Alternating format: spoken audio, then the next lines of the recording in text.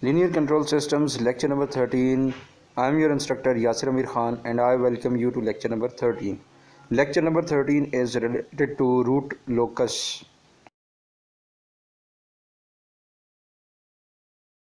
Root locus is basically a plot of roots of the closed loop transfer function's denominator polynomial as some parameter is varied. As you will see, mostly the parameter that is varied is some gain of some proportional controller, and we determine the closed loop system poles, their location.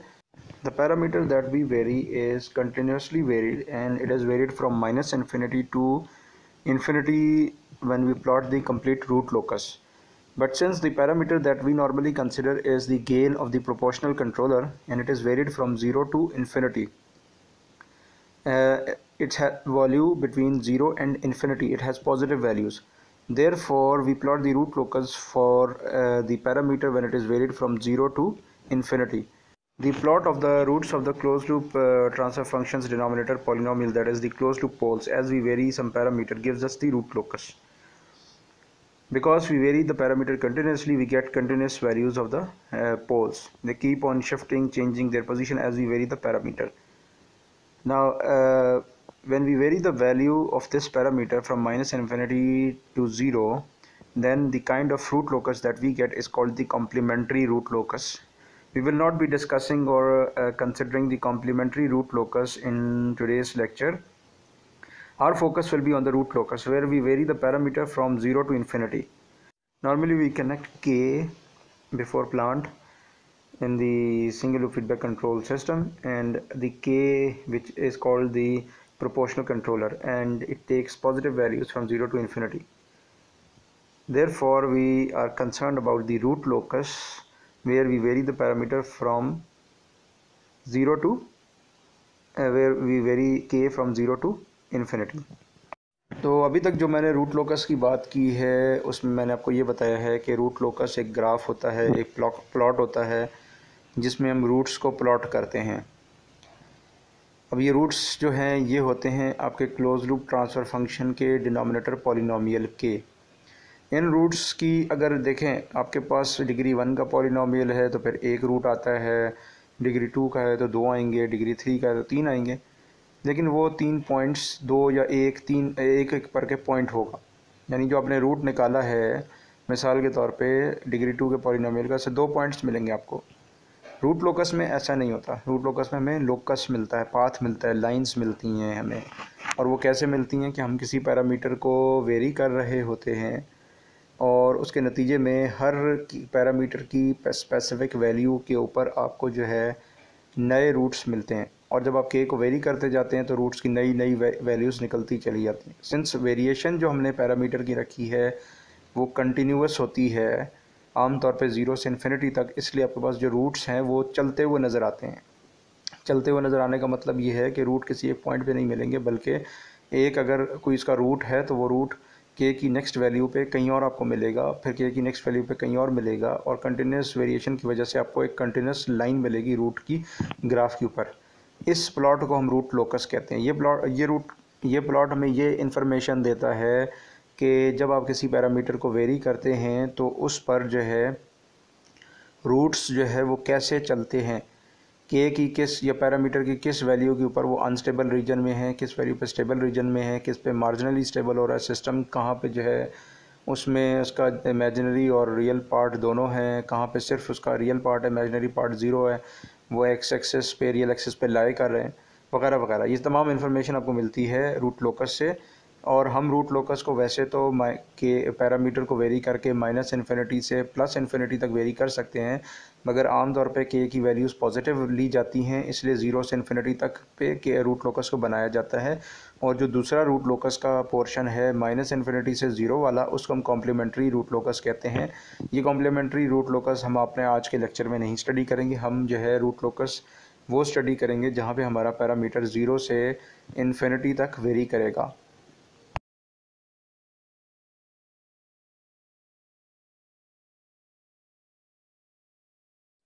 In order to understand this whole situation of root locus, consider this example. In this example, you can see that in the block diagram there is a plant with a transfer function 1 upon s plus 1. In the feedback path there is a sensor with a transfer function of 2, and you can also see that there's a proportional controller connected before plant, and there's a summer. We have a negative feedback. R is the input of the system and C is the output of the system. We are concerned about varying this parameter k. We will vary this parameter k from 0 to infinity, and we will find out the roots of the denominator polynomial of the closed loop transfer function and plot them on a complex plane. Now closed loop transfer function is C upon R, and first of all we will find the closed loop transfer function, and we'll get the denominator polynomial of the closed loop transfer function, and then we'll find the roots of there by varying k from 0 to infinity, and then those roots are plotted on the complex plane, and we'll see that how they behave, what happened to them, how they move to the unstable region, or they stay in the stable region, and what happens to them as we vary k.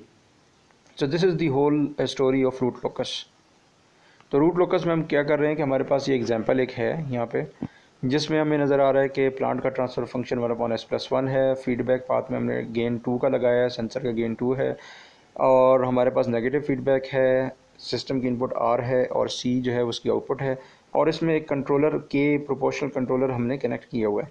हम इस proportional controller के को जो है वो very करेंगे 0 से infinity तक, और उस पर जो क्लोज लूप ट्रांसफ़र फंक्शन होता है सी अपॉन आर, उसके पोल्स को जो है वो हम स्टडी करना चाहते हैं, देखना चाहते हैं कि वो कॉम्प्लेक्स प्लेन पे कहाँ पे जाएंगे. जब हम के को वेरी करते जाएंगे तो जो है उन पोल्स की लोकेशन में क्या तब्दीली आएगी.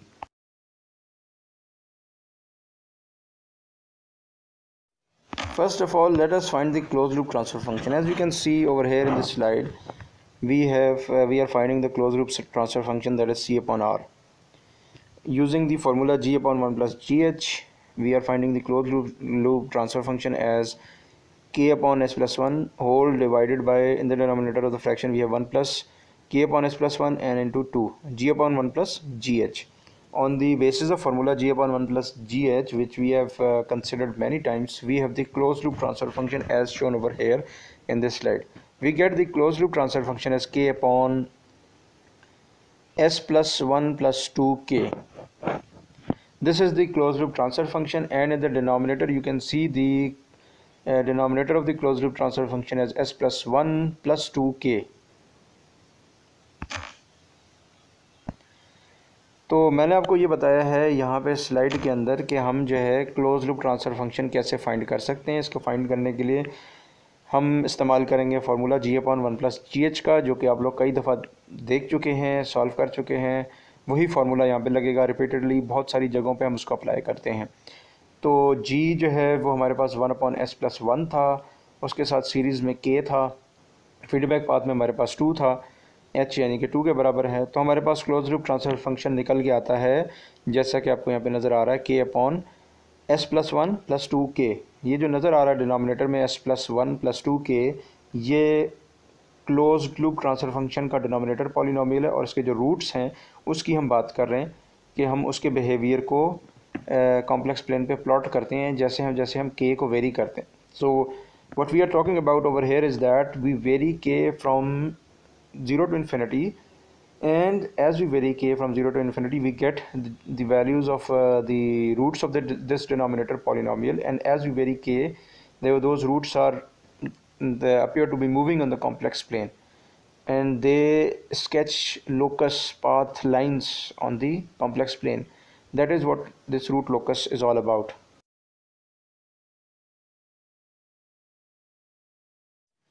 So over here in this slide you can see that the characteristic equation is s plus 2k plus 1, and the root of s is minus bracket 2k plus 1.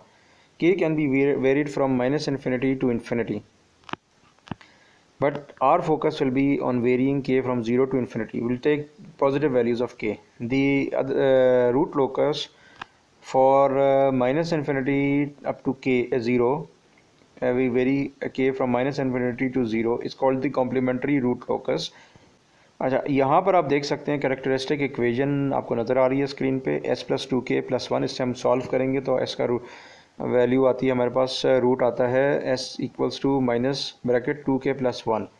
इसमें के एक वेरिएबल की शक्ल में आपको नज़र आ रहा है। इस के को हम वैसे तो माइनस इन्फिनिटी से इन्फिनिटी तक वेरी कर सकते हैं रूट लोकस बनाने के लिए, मगर आम तौर पे के की वैल्यूज़ को पॉजिटिव रखा जाता है, क्योंकि जो है ये के एक प्रोपोर्शनल कंट्रोलर है। तो के को ज़ीरो से इन्फिनिटी रखते हुए हम जो रूट लोकस बनाते हैं वो हम पढ़ेंगे इस लेक्चर में। लेकिन इसके साथ साथ आप अपने जहन में इस बात को भी रखें कि एक और रूट लोकस भी बनता है जिसमें हम के को वेरी करते हैं माइनस इन्फिनिटी से ज़ीरो तक। इसको कहा जाता है complementary root locus. Complementary root locus जो है वो हम अभी इस लेक्चर में स्टडी नहीं कर रहे। हमारा ध्यान रूट लोकस पे होगा जहाँ पे हम इस पैरामीटर के को वेरी कर रहे हैं ज़ीरो से इन्फिनिटी तक।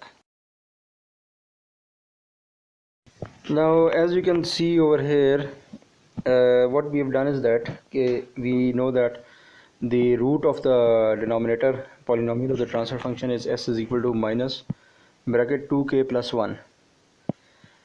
We have made a table, as you can see over here, which is shown on the right hand side, which has two columns.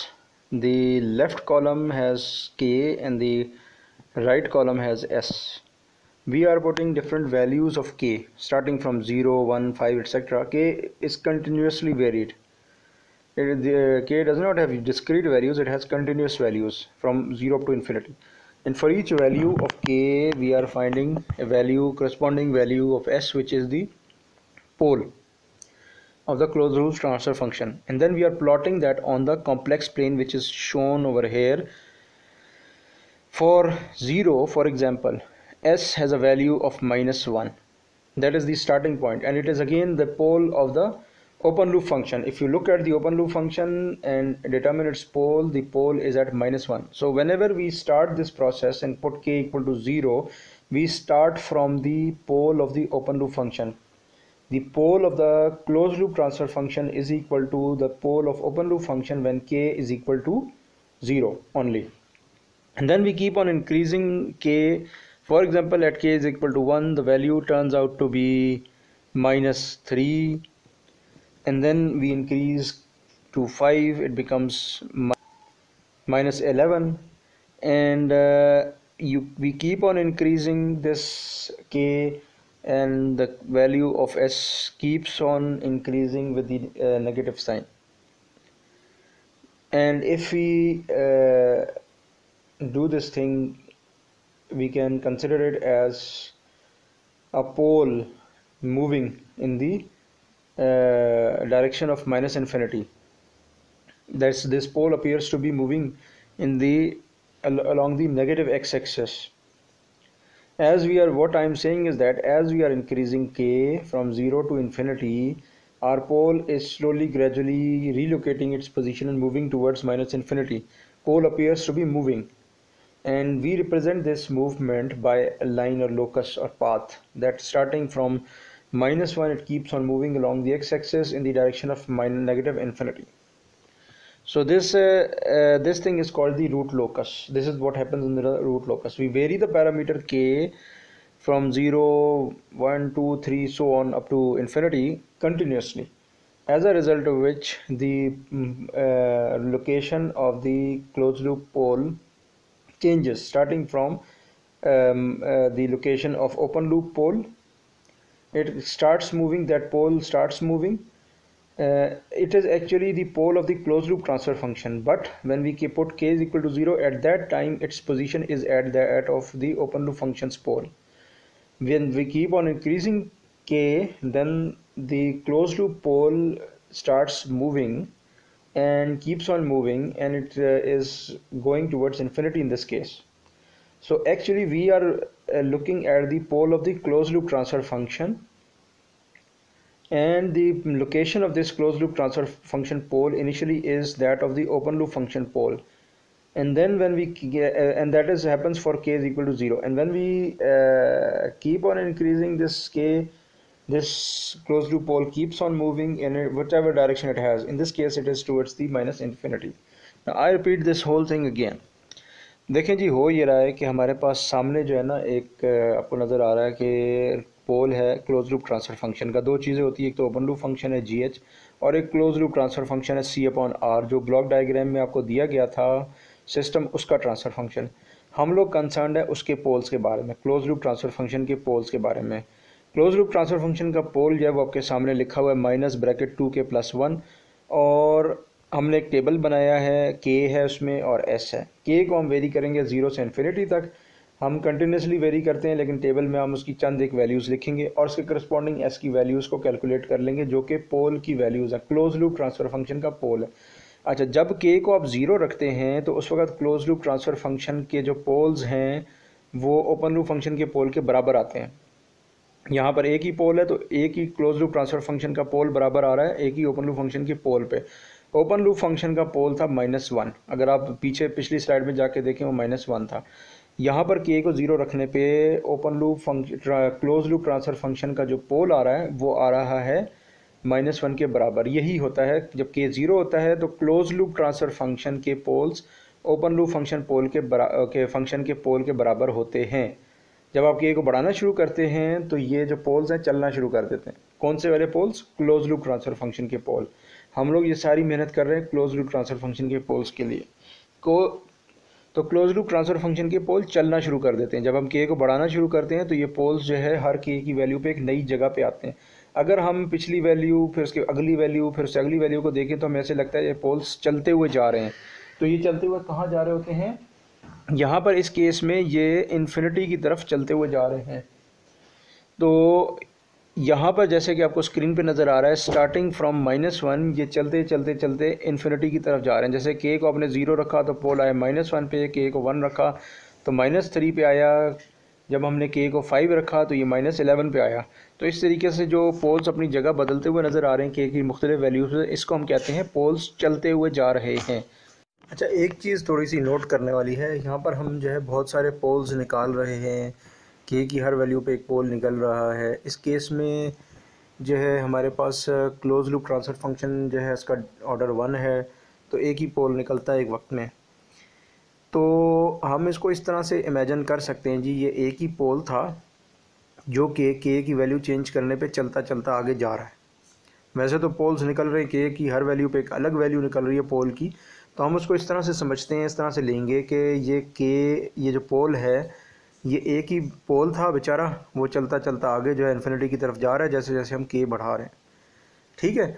अच्छा, अब अगर हमारे पास सेकंड ऑर्डर का जो है सिस्टम होता, इसका जो डिनोमिनेटर पॉलिनोमियल है उसमें s² आ रहा होता, तो उसके हर k की वैल्यू पे दो पोल्स निकलते, दो अलग अलग पोल्स निकलते। जब आप k को चेंज करते तो वो उनके पोल्स की नई वैल्यूज़ आती। तो उस चीज़ को हम इस तरह से कहते हैं जी कि हम k की वैल्यूज़ चेंज करते जा रहे हैं, तो ये जो दो पोल्स हैं यही चलते हुए हमें नज़र आ रहे हैं, एक लाइन की शक्ल में लाइन बनती जा रही है इससे, यानी एक के बजाय दो लाइंस बनती हुई आपको नज़र आती है। इस केस में चूँकि सिस्टम आपका फर्स्ट ऑर्डर का है, डिनोमिनेटर पॉलिनोमियल जो है उसमें s की पावर हाईएस्ट 1 आती है, एक ही रूट निकलता है इसका, तो ये एक ही पोल समझा जाएगा जी, वो अपनी जगह बदल बदल के चलता चलता जा रहा है और वो एक लाइन ट्रेस होती जा रही है। सेकंड डिग्री जो है पॉलिनोमियल जो होता है उसके अंदर दो जब निकल आएंगे उसके रूट्स, तो दो लाइनें चलती हुई नज़र आएंगी। जब s की पावर हाईएस्ट 3 होगी तो उस केस में 3 निकलेंगे और 3 पोल्स चलते हुए नज़र आएंगे। तो ये इस तरह से जो है ना पोल्स, हम तसव्वुर ये करते हैं कि ये पोल्स चलते हुए जा रहे हैं जैसे जैसे हम k की वैल्यू को चेंज करते जा रहे हैं from 0 to infinity. So one method of drawing the root locus is that we take the characteristic equation, that is the characteristic polynomial denominator of the closed loop transfer function, and we solve it, find out the roots for different values of k, make a table and try to plot it. That is one method, and that is very unrealistic method. The second practical method is that we use MATLAB RLocus function. There's a function RLocus, and we use it to plot the root locus. That is a very elegant method, practical method. But what is actually happening behind is the same thing that is our method number 1, step number 1. But since computer is a very fast machine, so it can solve it and can perform millions and millions of calculations within a second. So that is no issue for computer and we can use it. But what method, there's another method that is in practice, that is used, and that is part of your linear control systems course. And that method is very useful because it gives us a very good understanding of the root locus and making quick sketches, and it's a very practical and useful method. And it also gives us an insight into the root locus method, a deeper understanding of this root locus method. That is what we will learn in the next few slides. It's a shorthand method, and it gives us very accurate results, even with using approximations. So that is exactly what we are going to see next. तो मैं ये चीज़ दोबारा से explain आपको कर देता हूँ कि आप जो है क्या कहते हैं रूट्स निकालें, मैनुअली सॉल्व करते जाएं, के की डिफरेंट वैल्यूज़ रखते जाएं और उसका टेबल बना लें और उसका ग्राफ बना लें, तो इससे भी आप रूट लोकस बना सकते हैं, कोई मसला नहीं। लेकिन ये बड़ा अनरियलिस्टिक स्लो मेथड है। फास्ट मेथड है जी, आप कंप्यूटर के मैटलैब सॉफ्टवेयर फॉर एग्जांपल को यूज़ करें, उसके आर लोकस को फंक्शन को यूज़ करें, वो सारा काम जो है ना ऑटोमेटिकली कर देगा with in seconds, micro seconds. एक बड़ा प्रैक्टिकल मेथड है, शॉर्ट हैंड मेथड है, जो कि आपको सिखाया जाएगा, और इसके पीछे मकसद ये है कि इससे आपको एक डीपर अंडरस्टैंडिंग और लर्निंग मिलेगी रूट लोकस मेथड की, बिकॉज इस मेथड को इस्तेमाल किया जाता है कंट्रोलर डिज़ाइनिंग के लिए भी, आगे चल के यूज़ किया जाएगा। You will be using this root locus method for designing controller. Therefore, in order to get a deeper understanding, we will try to learn this shorthand method. There are certain rules of the root locus method. We will first study these rules, we will learn these rules, then later on when you will solve numerical problems, you will be following these rules. These are 4 or 5 rules which are very simple and very easy to understand, and then we will be following these rules in order when we are constructing the root locus. Number first point or rule is that root locus is always symmetric about the real axis. And this means that whatever you get above the real axis will be the same below it. There will be an image of it below the real axis. And that is because the reason, mathematical reason behind is that our transfer function coefficients are real numbers. The coefficients that come with the variable s are real numbers. They are not complex numbers. They are real numbers because they come from differential equations which have real numbers as coefficients. These real numbers are the values of inductance, capacitance, mass, etc., spring constant, etc. These quantities are real numbers. Mass is always in some real number and appropriate units, kilograms or grams. It is never like that 2j kilograms and so on and so forth. So mass, electrical resistance, inductance, capacitance, everything has real numbers associated with them. They are measured by means of real numbers with appropriate units. So when we make differential equations, we have real numbers in the coefficients of the derivatives, and then when we take the Laplace transform of and make the transfer function, again the coefficients are real numbers. So if that is the situation, the roots will always be either real numbers, or if they are imaginary, they will have conjugate with it. If they are complex numbers, then there will be conjugate of that number as well. If a pole or a zero turns out to be a complex number, it will always have its conjugate along with it. It will always be in pair. If it lies on the real axis, then it can be a single root, it can be a single pole or zero. But if it is a complex number, it has non-zero imaginary part, it will always come with the conjugate part as well. That is one thing that you should remember, keep in your mind.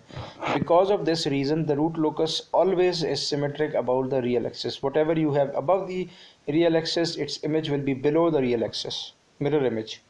And then the same part for rule number 1, the second part of the same rule is that root locus originates from the poles of the open loop function and terminate at the zeros of the open loop function, including the zeros at infinity. First of all, open loop function means GH. GH is the open loop function, and the poles of the open loop function are not the same as the poles of the closed loop transfer function. These are two separate things. Open loop function is GH and closed loop transfer function is G upon 1 plus GH. It is not like that the poles of the closed loop transfer function and the poles of the open loop function are same. No, they will be same when you put k is equal to 0. When the parameter is 0, like we have seen in the previous examples, when k is 0, and that is the only situation when the closed loop transfer function poles coincide with the open loop function GH's poles, only under that circumstances. So that is the starting point of the root locus when k is equal to 0. Therefore it is written over here that the root locus originates from the poles of the open loop function, and then they finally move towards the zeros of the open loop function. Actually what is moving is the actual thing that is moving is the poles of the closed loop transfer function. As we vary k from 0 to infinity, the poles of the closed loop transfer function are moving, but the starting point of those poles are the poles of the open loop function, and the ending point of those poles are the zeros of the open loop function. And this is a property of the root locus. So what you should remember in your mind is whenever you draw the root locus will start from the poles of the open loop function, poles of the GH, and they will be moving towards the zeros of the open loop function. So with the information only available in form of open loop function GH, we can get information about the closed loop transfer function. Only with the information of open loop function we can get the information about the closed loop transfer function, and we are concerned about the closed loop transfer function. Our concern are the poles of the closed loop transfer function. They should be in the stable region. Now this is what this point says. तो मैं मुख्तसरन इसको repeat कर देता हूँ कि जो आपके close loop transfer function के पोल्स हैं वो रूट लोकस पे अपना सफ़र शुरू करते हैं ओपन लूप फंक्शन के पोल से, और इनके सफ़र का अख्ताम होता है ओपन लूप फंक्शन के ज़ीरोज़ पे. जहाँ पे ओपन लूप फंक्शन के ज़ीरोज़ होते हैं ये वहाँ पे जाके एंड करते हैं अपने सफ़र का. जब के को आप इन्फिनिटी कर दें तो इनका सफ़र का अख्ताम हो जाता है. और सफ़र का आगाज़ कब होता है? जब आप के को ज़ीरो रखते हैं. सफ़र का आगाज़ ओपन लूप फंक्शंस के पोल से होता है और ओपन लूप फंक्शन के ज़ीरोज़ पे अख्ताम होता है. और ये सफ़र कौन कर रहे होते हैं? क्लोज लूप ट्रांसफ़र फंक्शन के पोल्स, जो कि निकलते हैं डिनोमिनेटर पॉलिनोमियल से. Point number two is that the root locus approaches alpha asymptotes. Now alpha is the number of poles of the open loop function minus the number of the zeros of the open loop function. The number of poles of the open loop function are n, and the zeros of the open loop function's quantity is m. N minus m gives us alpha. Alpha is the number of asymptotes. Actually the thing happening is that the closed loop transfer function poles move. As we change k from 0 to infinity, the closed loop transfer function poles move, start their journey from the poles of the open loop function and end their journey at the zeros of the open loop function. Now if there is a situation that we have more poles in the open loop function and lesser number of zeros, that is the order of the denominator polynomial is greater than the numerator polynomial, which is normally the case. For example, we have 1 upon s plus 1. Then in that case what will happen? A logical question is that, as I have said, you can ask me that, sir, you have told us that the in root locus the closed loop transfer function poles start their journey from the poles of open loop function and end their journey at the zeros of the open loop function, whereas in the transfer function that I have just said has no zero, it has 1 in the numerator and it has s plus 1 in the denominator, it has one pole. So what is happening? My reply is that when we don't see any zero in the numerator, it means that that zero is not visible, it's present at infinity. This means that if in the denominator we have one pole and in the numerator we can't see any pole, zero in the numerator, this means that that zero that we cannot see is actually located at infinity, therefore we can't see it. And I can prove that mathematically, because we have supposed the coefficient of 0 with s, 0s plus 1. If you solve it, the answer is infinity, zeros at infinity. So what I'm saying over here is that if we have same number of poles and zeros, then the case is very simple. Poles in root locus start their journey from the poles of the open loop function gh and end their journey at the zeros of the open loop function. It's everything is clear. But if the number of zeros in the numerator are less than the number of poles in the denominator, then what happens? Then we say that the extra number of zeros, the poles as compared to the zeros. For example, if we have two poles in the denominator and we have one zero in the numerator, then there is one extra pole. That extra pole goes to infinity, and we imagine that there is a zero at infinity, and we can justify that mathematically, like I've just said, 0s plus 1, etc. So what we say is that when we can't see the same number of zeros in numerator, we say that the zero is actually at infinity and the pole is approaching that. And when that pole tries to approach that zero at infinity, an asymptote is formed. So the number of asymptotes alpha is actually the difference between the number of visible poles and visible zeros. Those poles that we can see and those zeros that we can see, their difference is actually the number of asymptotes or the number of zeros located at infinity, which the poles will be ultimately approaching. Therefore alpha gives us the number of asymptotes. तो मैं इस चीज़ को दोबारा से आपको दोहरा देता हूँ, ये समझने वाला नुक्ता है. अगर आपका ट्रांसफ़र फंक्शन ऐसा है कि उसके न्यूमरेटर में जो पॉलिनोमियल उसका ऑर्डर कम है, डिनोमिनेटर के पॉलिनोमियल का ऑर्डर ज़्यादा है, तो इसका मतलब है कि डिनोमिनेटर के ज़्यादा रूट्स होंगे, न्यूमरेटर के कम रूट्स होंगे. दोनों रूट्स में जो है फ़र्क है. अब एक बात ये हो गई. दूसरी बात मैंने आपको ये कही है कि क्लोज लूप ट्रांसफ़र फंक्शन के जो पोल्स होते हैं वो ओपन लूप फंक्शन से अपना सफ़र शुरू करते हैं और ये चल के जाते हैं ओपन लूप फंक्शन के ज़ीरोज़ की तरफ. लेकिन अगर ज़ीरोज़ की तादाद कम होगी तो जो एक्स्ट्रा पोल्स है वो कहाँ जाएंगे? तो उसका जवाब ये है कि वो भी ज़ीरोज़ की तरफ जाते हैं, मगर हम इमेजिन करते हैं कि हमारे जो ज़ीरोज़ हैं वो इन्फिनिटी पे पड़े हुए हैं, तो ये इन्फिनिटी की तरफ चले जाते हैं. या ये भी ज़ीरो की तरफ रहें मगर उन ज़ीरोज़ की तरफ जो इन्फिनिटी पे पड़े हैं. तो हमारे पास दो तरह के जो है ना फाइनाइट पोल्स होते हैं, फाइनाइट ज़ीरोज़ होते हैं, इनफाइनाइट पोल्स और इनफाइनाइट ज़ीरोज़ होते हैं. इनफाइनाइट पोल्स का तो मसला नहीं है. इनफाइनाइट ज़ीरोज़ जो है ना वो आपको मिलेंगे, जो कि यहाँ पे एसिम्टोट्स की शक्ल में नज़र आते हैं. जैसे कि अगर आपका जो है डिनोमिनेटर का पॉलिनोमियल डिग्री 2 का है, न्यूमरेटर का डिग्री 1 का है, तो दोनों में फ़र्क आया 1 का. इसका मतलब है एक ज़ीरो इन्फिनिटी पे पड़ा हुआ है. एक फाइनाइट ज़ीरो है, दो फाइनाइट पोल्स हैं. दोनों फाइनाइट पोल में से ज़ीरो की तादाद को सब्ट्रैक्ट करें तो आपको 1 मिलता है, यानी कि एक इन्फिनिटी पे ज़ीरो पड़ा हुआ है. तो जितने आपके ज़ीरो इन्फिनिटी पे पड़े होते हैं हम कहते हैं इतने एसिम्टोट्स हैं, यानी कि पोल जो है वो इन एसिम्टोट्स को अप्रोच करेगा, ठीक है, इनकी तरफ बढ़ने की कोशिश करेगा और इन्फिनिटी पे जाके मिल जाएगा. तो इसलिए जो है ना जो तादाद का फ़र्क है ज़ीरोज़ और पोल्स की, उतने एसिम्टोट्स आपके पास होते हैं. ये पॉइंट अपने जहन में रखें. So the third point is about the structure of the asymptotes. Basically what asymptote is, you can imagine it as line. It can be one straight line, it can be two straight lines, it can be three straight lines or more. These are lines that intersect each other together and they make some angle with each other and with the x-axis. Asymptotes are simply, by asymptotes we mean that you have to draw lines. If we have value of alpha equal to 1, you have one line to draw which the root locus will approach when you will draw the root locus.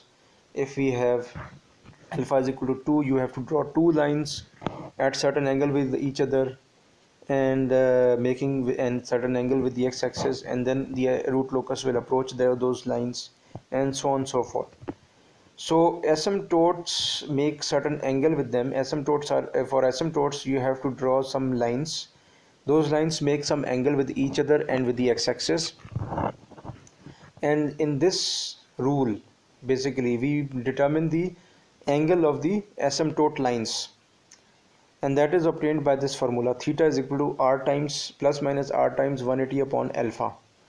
If suppose alpha turns out to be 3, this means that the open loop function has 3 more poles then the zeros. Then we have three asymptotes. We have three zeros at infinity. In that case, you have to draw three lines at certain angle with each other and x-axis. So by this theta, we calculate the angle they make with the x-axis. Theta gives us the angle with the x-axis. If we have three asymptotes and you put it in the formula plus minus r 180 upon alpha, then if you divide 180 by 3, that turns out to be 60. R is a real number, and we put positive values numbers in it. R 1, is equal to 2, 1, 3 and 3, so on. 5 So odd numbers. for the first value of theta, for the angle of one of the asymptotes, first asymptote line, we find out angle theta as plus 1 multiplied with 180 upon 3, that turns out to be 60 degrees. So one line makes an angle 60 degree with the x-axis. Then next we put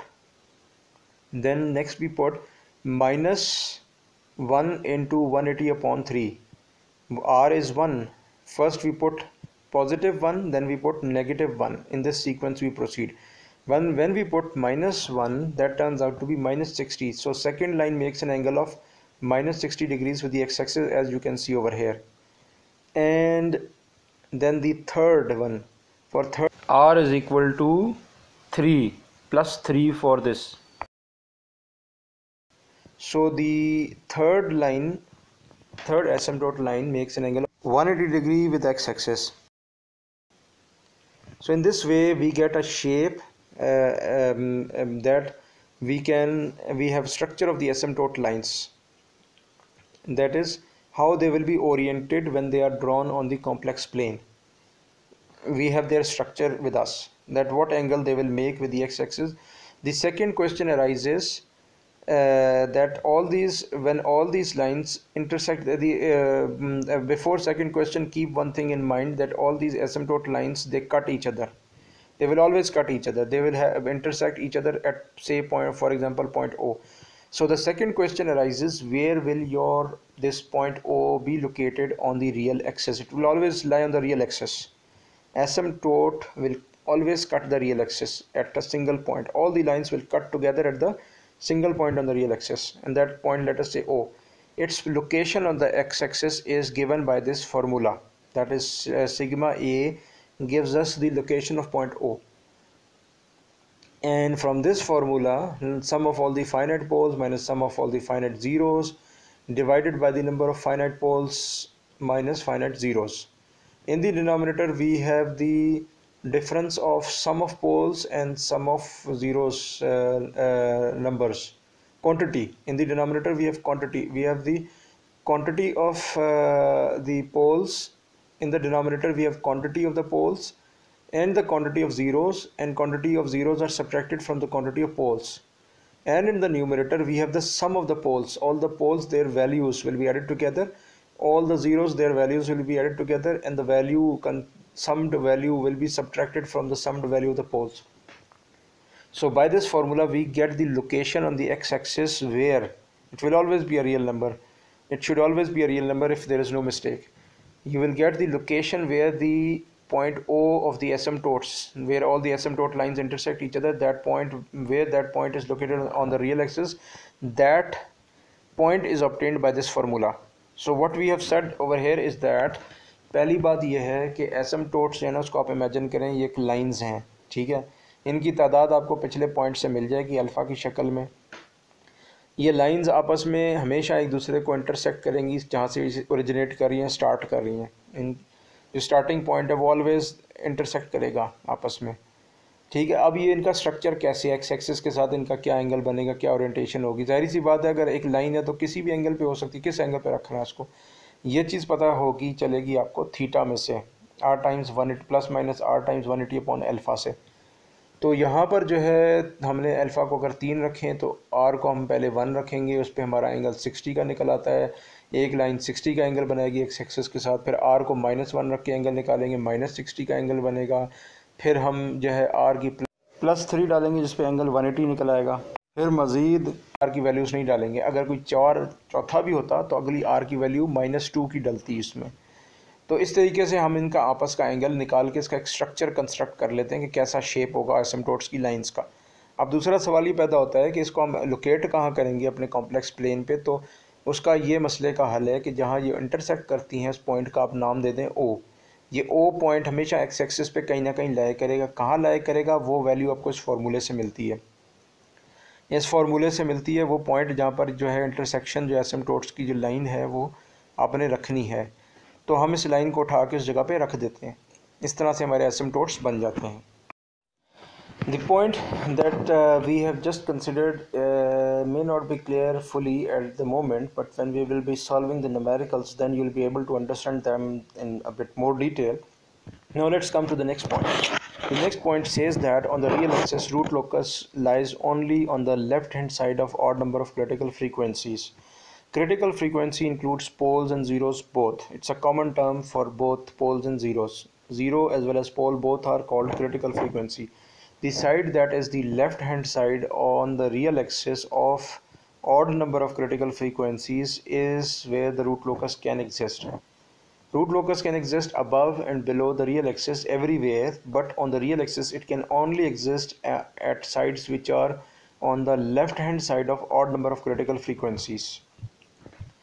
If you start from plus infinity along the x-axis and start moving towards 0, and you encounter 1 0 for example during this journey, then after that root locus can exist on the x-axis. Then suppose you encounter another 0 or pole, then you move forward. You cannot have root locus on the real axis after these two critical frequencies. However, after that you encounter another 0 for example or a pole, then after that you can have root locus on the real axis, because that would be the left side of odd number of critical frequency. In order to check whether the root locus can exist at a particular point on the real axis, you have to look on the right hand side and up to the infinity and count the number of poles and zeros, including the poles and zeros that are complex above and below the real axis. You including those poles, you have to count them all together and see that if that number is odd or even. If it is odd number, then we can have root locus over there, but if it is an even number we cannot have root locus at that point. So this point says that root locus lies on the real axis on the left hand side of odd number of critical frequencies. When we will be solving numerical problems, this point will become more clear. The next point is about the breakaway points. Breakaway points are obtained from this equation: n d dash minus d n dash equals to 0, where n is the numerator of the open loop function, that is gh, and d is the denominator of the open loop function gh. Gh numerator is n and denominator is d. So d dash means that we have differentiated it once with respect to s, n dash means we have differentiated n with respect to s. So when we put after differentiation in these polynomials in this equation and solve it and try to find out the roots, those roots gives us the breakaway points. What are breakaway points? Breakaway points are those points on the root locus when two different lines of the root locus come together, touch each other and then go away. When the that is root locus lines come together and at one point, that is breakaway point, they touch each other and then go away, that is called the breakaway point. We can have many breakaway points in the root locus because we can have many poles moving here and there and they come together, touch each other and then move away. We can have that kind of situation. So poles come close to each other then move away, that point is called breakaway point. Sometimes the breakaway points don't lie on the root locus, they don't fall in the range specified by the previous point, that is point number 4, rule number 4. Sometimes that happens. In that case you have to discard those points. The roots obtained from this equation, not all of them will be applicable because those points, those roots are the breakaway points of the complementary root locus. Since we are making half of the root locus, we are not considering the complementary root locus, that is where the k is varied from minus infinity to 0. We can have breakaway points there as well.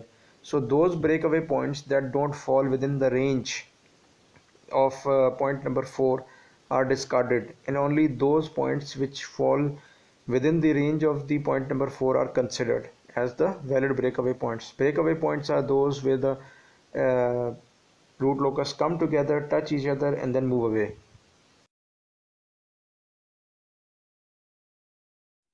Now we will consider a numerical example. We have this system. We want to make its root locus. The open loop function, which is also called the loop gain gh, is equal to 1 upon s plus 1 s plus 2, and we have a closed loop system. Its closed loop transfer function is not given over here, and we will not be finding the closed loop transfer function because we can check the closed loop poles behavior with respect to this parameter k without having actually the closed loop transfer function. Only using the open loop function gh we can find out the location and behavior of the closed loop transfer function poles. So if you look over here, we have numerator equal to 1, and the denominator we have s plus 1 s plus 2. If we open the brackets, that becomes s square plus 3s plus 2. So this is our open loop function. With the help of this open loop function, we will be predicting the behavior of poles of the closed loop transfer function. And imagine that there is a k that is in the numerator as before this block g, and we will be varying this k from 0 to infinity. Now in the first step, locate the open loop function poles that are minus 1 and minus 2 on the complex plane as shown over here. There are no finite zeros. Apparently there are no zeros, but I will say that there are no finite zeros because there are two invisible or in zeros at infinity. We don't use the word invisible, we say infinite zeros. There are two infinite zeros, two zeros at infinity. There are two finite poles. So draw those poles on the complex plane and write for your memory symmetry the root, so that you remember that when you draw the root locus is symmetric about the real axis. तो सबसे पहले आप ऐसा करें, complex plane की scale से खूबसूरत तरीके से लाइनें खींचें और उसके ऊपर जो है मार्किंग लगा दें एक्स एक्सिस पे, -1 -2 पे दो पोल्स बना दें. ये ओपन लूप फंक्शन के पोल्स हैं और इसके अंदर दो फाइनाइट पोल्स हैं और इसमें जो ज़ीरोज़ हैं वो कोई फाइनाइट ज़ीरोज़ नहीं है, ज़ीरोज़ इन्फिनिटी पे हैं. अब आप आ जाएं पॉइंट नंबर 2 पे, एसिम्प्टोट्स की तादाद. तो अल्फ़ा जो है वो एसिम्प्टोट्स की तादाद हमें बताता है एंड वो बराबर है n माइनस एम के. n जो है वो फाइनाइट पोल्स की तादाद है जो कि 2 है, और m फाइनाइट ज़ीरोज़ की तादाद है जो कि 0 है. तो अल्फ़ा आ जाएगा 2 minus 0 2. So alpha is the number of asymptotes. Alpha is the number of asymptotes, and which is equal to the number of zeros at infinity. We have two finite poles, we have no finite zero, so we calculate alpha as n minus m, 2 minus 0, that is alpha is equal to 2. We have two zeros at infinity. We have two zeros at infinity. This means that there are two asymptotes.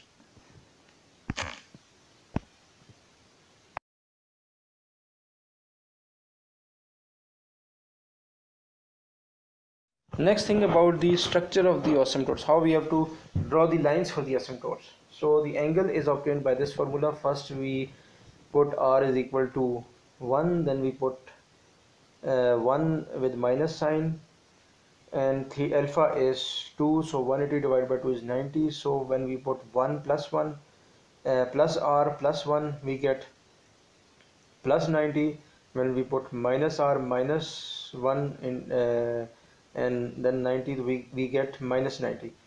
So one asymptote line makes an angle of plus 90 with the x-axis, the other makes minus 90. One line goes vertically upward, the other line goes vertically downwards. Both lines cut each other or start from a single point. Let us say that point is O, and this O is located on the real axis at sigma A. Sigma is the point on real axis where you will locate the point O on the real axis. So in the next slide, when you will see the asymptote lines, you should be able to understand that how we have located these asymptote lines at certain point. That point is sigma A. That sigma A point is obtained by adding all the poles, that is minus 2 and minus 1, and subtract from that sum of all the zeros. We have no zeros, no finite zeros, therefore we have written 0 over here in the numerator. In the denominator we have 2 minus 0 because we have two poles in the open loop function and no finite 0 in the open loop function. Therefore when we solve it we have minus 1.5. So our asymptote, a line that is going vertically upward and the second line going vertically downward, it will be located or cutting the real axis at minus 1.5. We will draw this by means of dashed line, two lines, one vertically upward and other vertically downward at minus 1.5.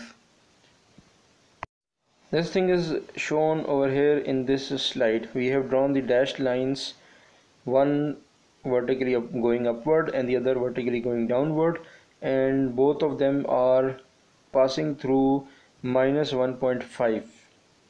Now comes point number 4. Point number 4 is about says that on the real axis root locus lies on the left hand side of odd number of critical frequencies.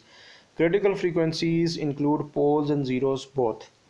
If you look at the graph, you can see that the range minus 2 is less than s is less than minus 1. That is actually the left hand side of odd number of critical frequencies, because when you go on the right hand side of this pole minus 1, that we don't have any pole on the right side of this region up to infinity. Starting from, let's start from infinity, positive infinity, we keep on moving towards 0. We don't encounter any critical frequency, any pole or 0, so we can't have anything over here. Then finally we reach minus 1. Then when minus 1 is reached and we move forward, that becomes the left hand side of one pole. That becomes the left hand side of 1, that is an odd number of critical frequency. Therefore we can have root locus on the real axis over here, that is the left hand side of minus 1 pole. Minus 1, the pole look at location minus 1, its left hand side can have root locus as shown by the dark line over here and pointed out by the arrow.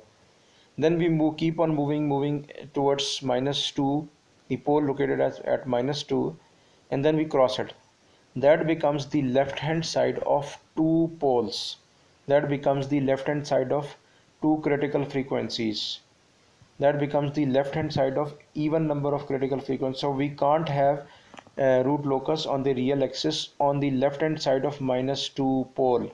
The pole located at minus 2, it's on left hand side. We can't have any root locus on the real axis.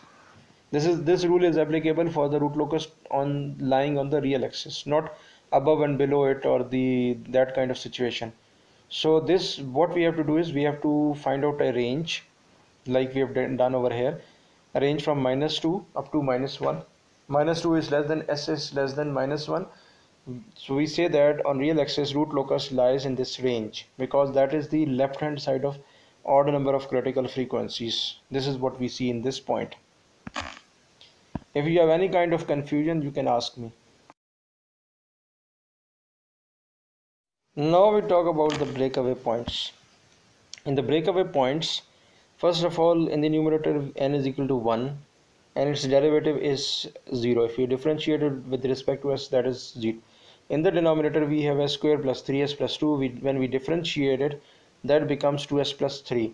When we put it in this equation and we solve it, this turns out to be s is equal to minus 1.5. So we have a breakaway point at minus 1.5. and by coincidence it is the same point where the asymptote lines are passing. So when the root locus turns or breaks away, it lies on the asymptote. Normally this does not happen, it approaches the asymptote line and meets it at infinity, but in this case and in some root locus cases, these root locus right from the beginning lies on the asymptote line, which is happening in this case. So what happens is that the poles at -2 and -1, they move together towards the breakaway point. Poles always move towards the breakaway point and then they depart and move away. So poles start moving towards the breakaway point, starting from -2 and the other -1. The pole at -2 starts moving towards right hand side, and the other one located at -1 starts moving towards left hand side, and they both touch each other at -1.5.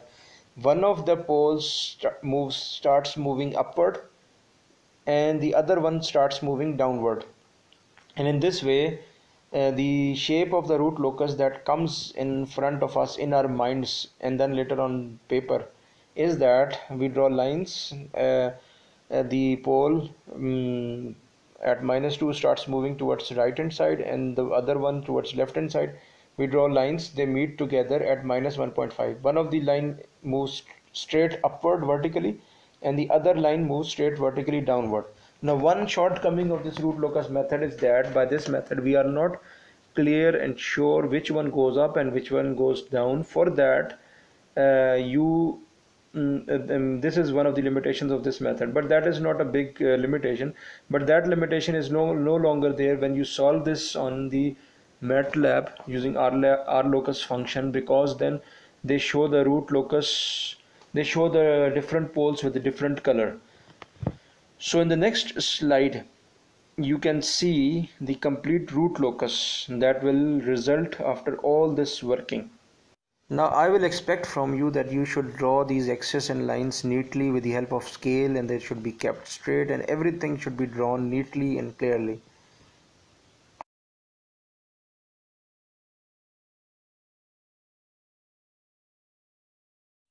Now here we have another example,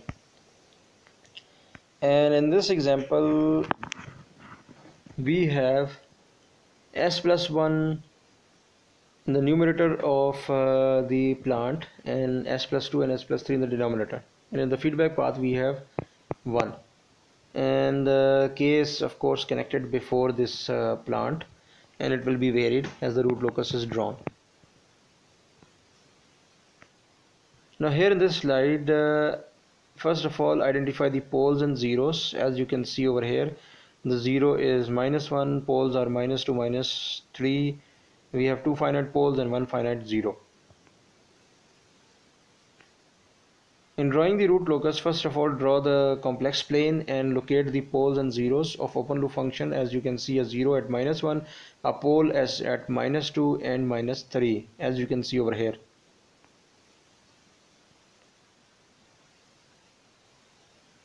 Then we have the asymptotes, the number of asymptotes. Since we have two finite poles and one finite zero, therefore the number of asymptotes is n minus m is equal to 1. So when we have alpha is equal to 1.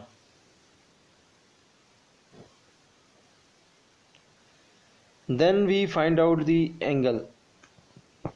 The angle turns out to be 180 degrees.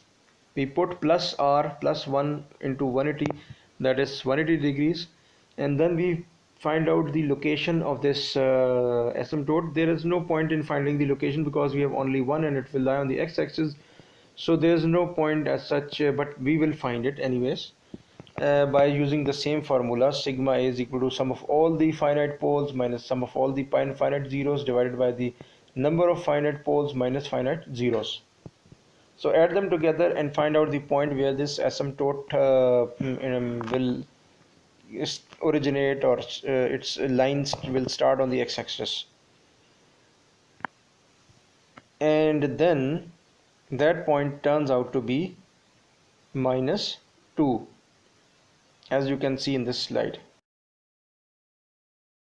Next, we find the range of S on the real axis where root locus can lie, and we see that minus 2 is less than S is less than minus 1. Between minus 2 and minus 1, that is between our 0 located at minus 1 and the pole located at minus 2, between that root locus can exist on real axis as shown by the line over here, and then root locus can exist after the pole located at minus 3 on the left hand side of the pole at minus 3 up to minus infinity. So we write S is less than minus 3. So root locus can exist on real axis for the values less than minus 3, that is the left hand side of the pole at minus 3, and root locus can exist between 0 and minus 2. The root locus can exist at um, between the 0 at minus 1 and the pole at minus 2. In between these 2 points, root locus can exist on real axis. So this is exactly what we have drawn over here in this slide. Now move to the next slide, breakaway points. In breakaway points, in the numerator we have s plus 1, its derivative is 1. In the denominator we have s square plus 5s plus 6, its derivative is 2s plus 5. We solve this after putting it in the equation, and we get two roots. Both of them don't lie within the range that was obtained in point number 4, so we discard both of the points. In this case, both of the breakaway points are not applicable because they don't lie in the range obtained in the point number 4. So the range that you get in point number 4 is very important. If it is incorrect, then your breakaway points step will also get incorrect. So finally we complete the root locus. It is as shown over here in this slide. The pole at minus 2 starts moving towards the 0 at minus 1 because it has no other place to go. Root locus exists between 0 and pole, therefore poles always move towards the zeros. The logical understanding is that this pole at minus 2 will move towards the 0 at minus 1, so we draw an arrow like that. Now the other pole will move towards another 0, but that 0 is at infinity. Root locus on the real axis exists on the points that are left side of minus 3, as we have found the range in point number 4.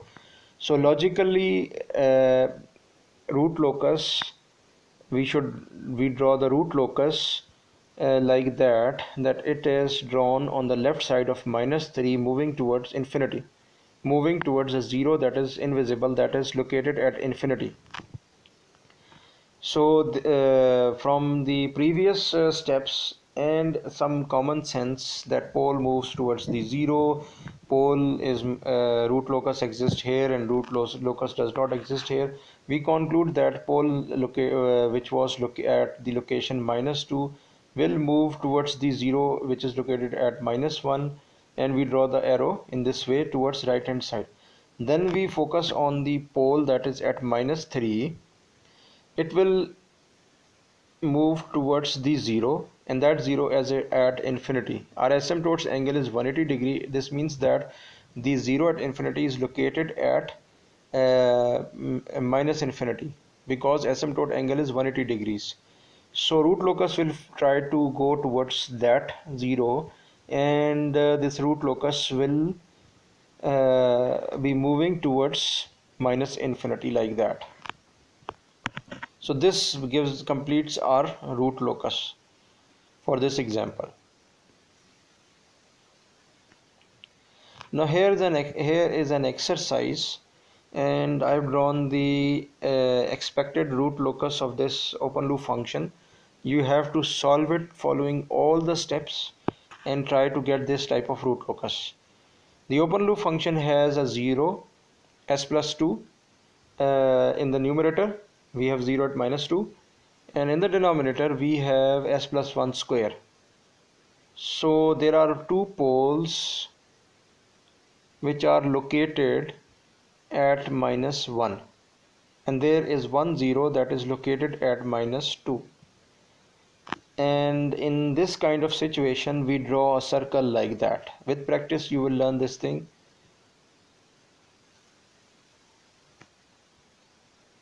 Here we have exercise number 2.